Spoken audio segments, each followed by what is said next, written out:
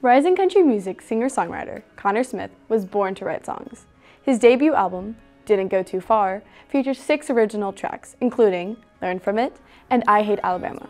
The Nashville native continues to feed his growing fan base with new music, as he was recently named to prestigious lists such as Spotify's Hot Country Artist to Watch for 2022, Amazon Music's 2022 Amazon Artist to Watch, and Artist to Watch 2022, the Pandora 10 list. Our media team recently invited Connor Smith to our media studio to hear more about his country music journey before he heads out on tour with Thomas Rhett this summer. Enjoy!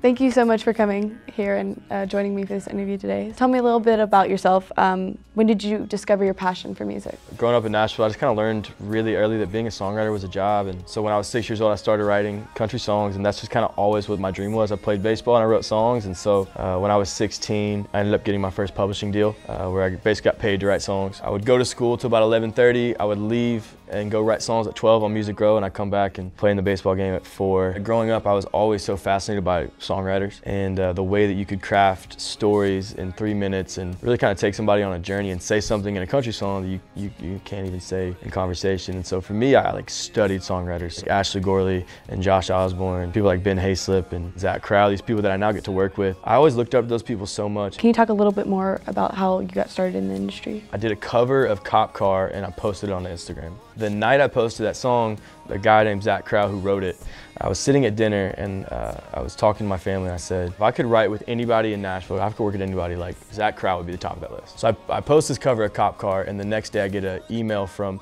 my now manager, Brad Belanger, and he said, I stumbled across this video, I would love to meet and hear about your goals. I'm 16 at the time. I was kind of freaking out, like this is wild. We ended up at Zach's house the next day, and we just kind of started working together. We all kind of felt really kind of called towards each other, I think, and it was very much a God thing all the way around. What does it feel like for your work to be recognized? I've always said, my whole theory on Nashville, on country music, your goal is to have as many people in this town want you to succeed as possible. And so that's just been my whole thing, just in building relationships inside my team, outside my team, talking to every person, going to every coffee, going to every meeting, because I want as many people to know me well enough to be able to say, that's a good dude, and I enjoy when he succeeds. And so to have people, Spotify, Pandora, Amazon, Apple, to have all of them kind of come and be like, we want to help him succeed, is a really special thing on a lot of levels for me. Tell me a little bit about your debut album, Didn't Go Too Far. So Didn't Go Too Far is a collection of songs that means a lot to me, because I think it shows a lot of different sides of who I am as an artist, as a writer, and the songs are really personal,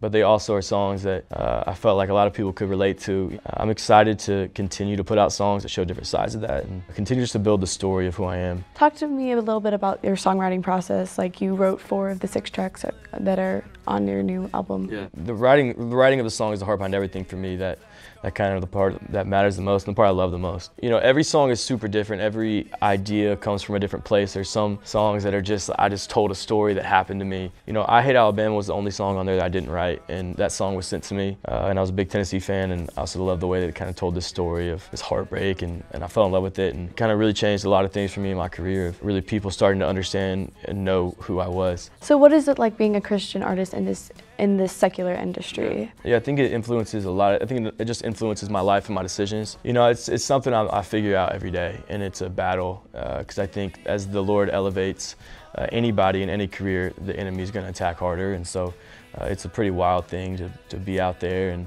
kind of have the world thrown at you all at once. And so for me, it's about putting the right people around me, as my team, as my producer, as my manager, and as my band, just the people I do life with. I want them to be people that know who I am, beyond the songs, and know who I want to be. And then also just being very intentional about to maintain that quiet time, continue to kind of humble myself before the Lord.